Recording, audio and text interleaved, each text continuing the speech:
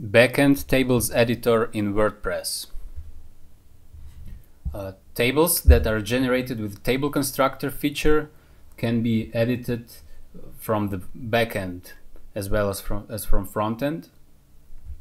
These tables are slightly different from the classic wpDataTables that are basically just linked data source. So the tables generated with table constructor manually or by importing CSV or Excel file can be edited from backend, as I said. So you can see these tables. They have type called manual in the browse page, and also they have one more action button here, which is called edit data. Each table that was generated with table constructor will have this edit data button here. So let's click it and see how the backend editor looks. Basically, it's a preview of the table, but it doesn't have the filtering block, because usually you wouldn't need to filter anything. It doesn't have the table tools like toggle printing, export to CSV, etc. It just has the table itself, pagination columns, pagination controls, the editing controls, and a couple of buttons here: add column, remove column, go to table settings, and close. Let's go through all of the functions of the backend editor. First of all, of course, it's the editing functions. So we can select any row by clicking it. It gets highlighted, and then you can click on the edit button, and then the editor appears. We have a separate tutorial on configuring different columns in editable tables, or choosing different editor input types.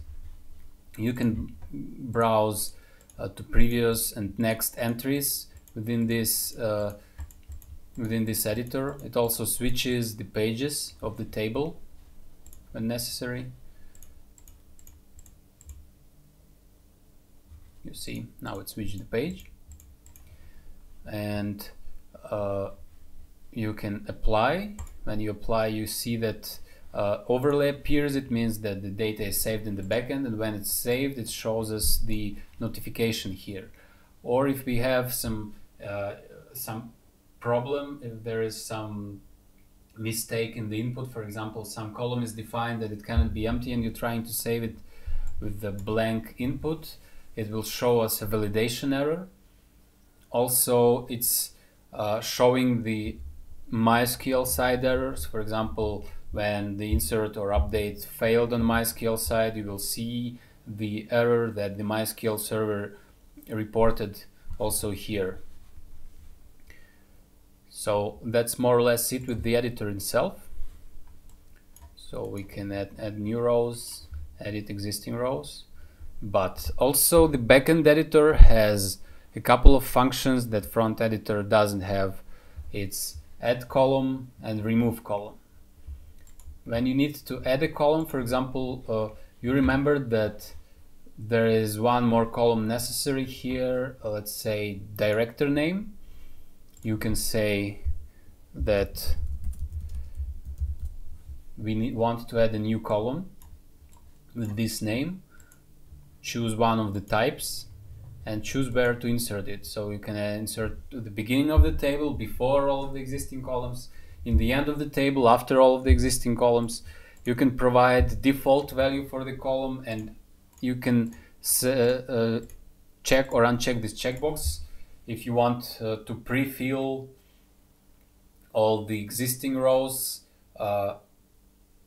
with some default value in this column. So for example, if you define some value here and check this checkbox, all the rows that already exist in the table will have this value in this column.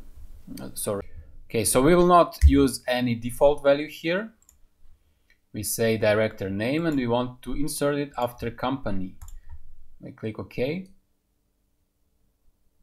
It's loading, and you see that we have a new column here called director name, and we can edit it now from here. And of course, there is additionally a remove column function here.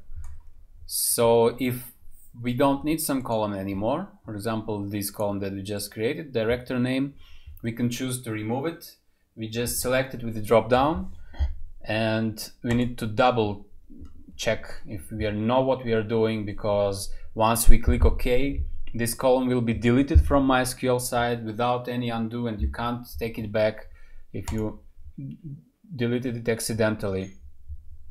So we click OK, and the column is removed. So basically that's it. Backend Editor is really similar to Frontend Editor, but you can also modify the table structure from here. And when you need to customize some of the column settings, you can click Go to Table Settings and redefine everything here as well as for any WP data table. Okay, thanks for watching and see you next tutorials.